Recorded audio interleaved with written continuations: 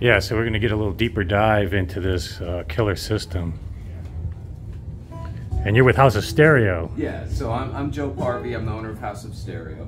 And what we have here, these are the new Avantgarde Duo GTs. So after a dozen or so years, Avantgarde has come out with the third generation of their tweeter mid-range drivers. Okay. And so these are this is the first active pair of Avantgardes in America. Really? Yes. So what we have is their iTron, I-T-R-O-N. The iTron technology is an amplifier, home-built amplifier for the tweeter in the mid-range. Of course, these have the same 1,000-watt subwoofer amp for the two 10-inch woofers down below. Okay. But this is third gen. This is the new Avantgarde. What's really awesome about these is that you can purchase them both active and passive and simply switch. Okay. So what we've done, we ran iTron all day yesterday, but these are my Phasemation mono blocks. These are 25 watt per channel, push-pull 300V tube amps. Wow.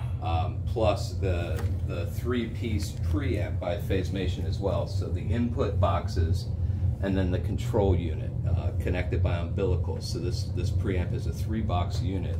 Oh, wow. With these. So we've put the passive switch on, and we're driving the Avantgardes in the traditional way. Gotcha. But I love the fact that the active nature of the new Avantgardes mean you could have a blank wall with just two pairs of fit into any decor a lot easier than having to find a rack for all of this. Yep. But if you like tailoring your sound and want to have some more eye candy, you got the ability. That's great. Yep. So then doing the driving duties, of course, VPI's Titan. Yeah, it's impressive. One of my favorite turntables, and this is the Analog Relax, the EX1000 cartridge. Fremer reviewed that last November, 2 Novembers ago. Okay. It's my favorite cartridge ever. Interesting. Notwithstanding the DS Audio optical cartridges. That are really good. Yeah. Cartridges. This is my favorite. And then of course DS Audio. Gotcha.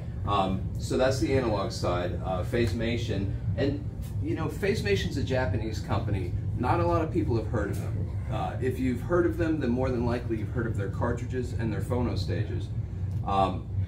We're now bringing their amps and preamps into the United States. Okay. And it's really amazing stuff. So something very well worth knowing about. Now on the digital side, so we've covered all of the analog. On the digital side, this is the Red Wolf 2SX by Wolf Audio Systems. Okay. That's my company. So we make audio servers, and through a circuitous route, I ended up purchasing our home stereo shop, which is House of Stereo. Okay. So what we're doing here, so we've got the audio server, the server and the linear power supply, then the T+A SD 3100 reference DAC.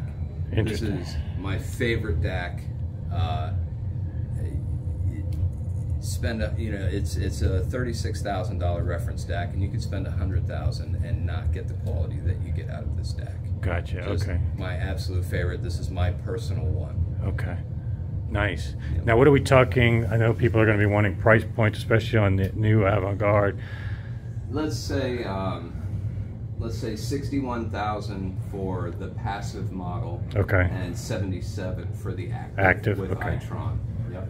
Yeah, and this will fill almost any room. Oh yeah. 210. A lot of people don't realize the woofers are kind of hidden. Right. Yeah. There's two 10-inch drivers in here. Yeah. With 1,000 watts of amplification, and this is the largest of the duos. So there's, I have a sheet over here. So the Duo GT, the Duo SD. So what's different is the bass driver. Okay. And then of course the Uno, if you are space challenged. Right. I would have loved to have put the trios in here, but they would they would never fit. But yeah. Well, this is very impressive. Yeah, and you picked the right one for the room. Even the Unos could have fit in here just fine. But it's great to see a fully active horn design. Yeah. So once you make that purchase, although it's pricey, but you've got everything taken care of at a reference level. Yep.